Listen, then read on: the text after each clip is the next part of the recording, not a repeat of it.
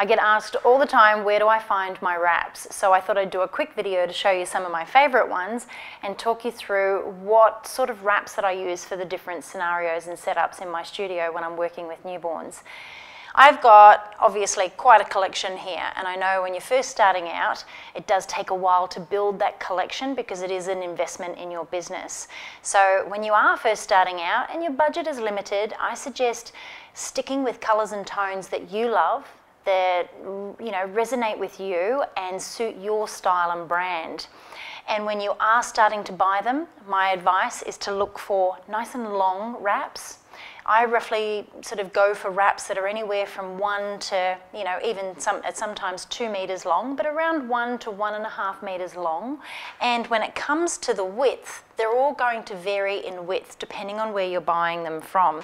So you can see here, these ones are about 40 centimeters wide. That there for me is a really good width in terms of wrapping a baby, whether it be to swaddle them, to comfort them if they're unsettled, or just needing to be comforted, or if I'm going for a bit more of a decorative wrap as well. So about 1 to 1.5 meters long and about 40 centimeters wide is my go-to. But they are going to all come in different shapes, styles, textures, materials, and it's basically just knowing which wraps you're going to use for the different setups. So for example, if I am going to wrap a baby to make sure that they are comfortable and I am comforting them in terms of being unsettled or just wide awake, I'm going to look for something that is really soft and it's going to be nice and stretchy.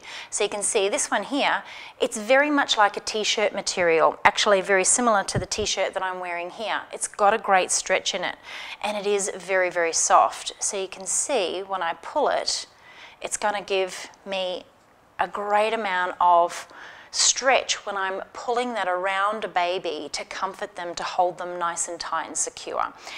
You always want to make sure though that when you're wrapping a baby with a very stretchy wrap that you don't pull it too tight, because that can obviously restrict their airways and put pressure on their little bones that you don't want to do. So always make sure that you can put your fingers in underneath the wrap and give it a little bit of tug so that they do have somewhat of a little bit of space to move around in freely underneath that swaddle. When I'm using wraps to decorate with in terms of lining some of my props and things like that, I go with something that has a little bit of detail to it and a little bit more texture. I love frayed edges. I've got a very sort of organic, natural look with my particular style of photography, so I go with more organic materials that are going to match that style. And the colours that I like are those really soft muted tones. But when I'm working with something like this, it doesn't have a lot of stretch. So it is more of a decorative wrap that I would place possibly over the top of a more stretchy, long wrap if I'm doing, say, for example, the potato sack or something like that.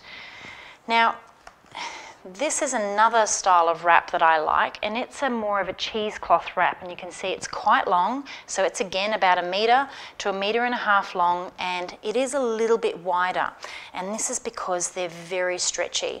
So this particular type of wrap is something that I would do, say for example, my pretzel style of wrap, or a basic sort of back pose wrap with pulling that nice and tight around the baby to keep them in position.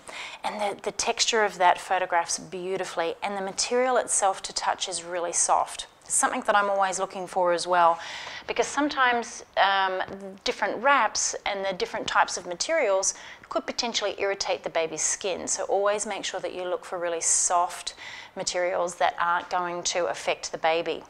Something like this.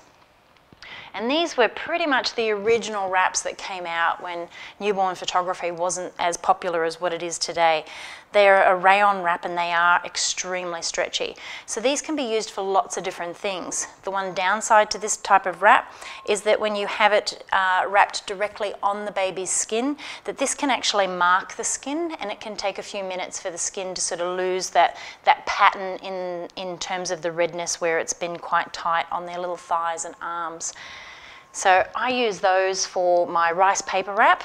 I think they're great, and they're also great when you're doing things like the potato sack as well. Now, there are a lot of different prop vendors that sell wraps, so it's finding one obviously that's located close to you and making sure that they've got a lot of variety in terms of colours and things like that. This particular wrap though, I found this at Kmart. I paid $5 for it and it is super soft, it's got great texture and it's got a little bit of stretch to it as well. So I can use that as a decorative piece or to wrap around the baby in many different types of wrapping styles. So it is all about finding the right ones for you, and if you can, get out to some of the trade shows in your area and have a look, touch and feel all the different materials. But also keep your eye out in different stores. When you come across ladies' scarves or you go to a fabric store, you can often have your own pieces of material cut, especially something like this, which is just an offcut of t-shirt material, and it works perfectly. So have fun with finding the right wraps for your studio and come up with some great wrapping styles and techniques and practice as much as you possibly can.